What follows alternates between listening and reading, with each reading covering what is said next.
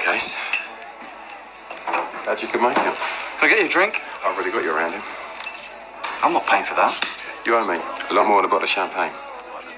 Don't know what you're talking about. It's funny, isn't it? My club gets turned over and you become a nice little lottery winner. A burglary that you interrupted. Pure coincidence. I know where the money came from. Yeah, I had the winning ticket. Right, so I get robbed and you suddenly become Flash. Yeah, well, maybe now you'll know what it's like to be on the receiving end for once. What'd you say? Ask Matt. He's looking at doing 5 years because of you. He's there because he got greedy. Sunshine, you get greedy, you could be looking at a similar situation. Is that a threat? No, that's a promise.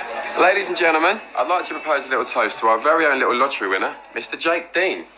He don't give much away, about himself, of course, but I've heard he's very generous with his money, and I'm sure he'll accommodate us all by buying us a drink. I work hard for my money, Scott. If you think you're getting a penny of it, you're very sadly mistaken. Oh, I'll get what's mine, don't you worry about that. Oh, no, because you don't intimidate me one little bit.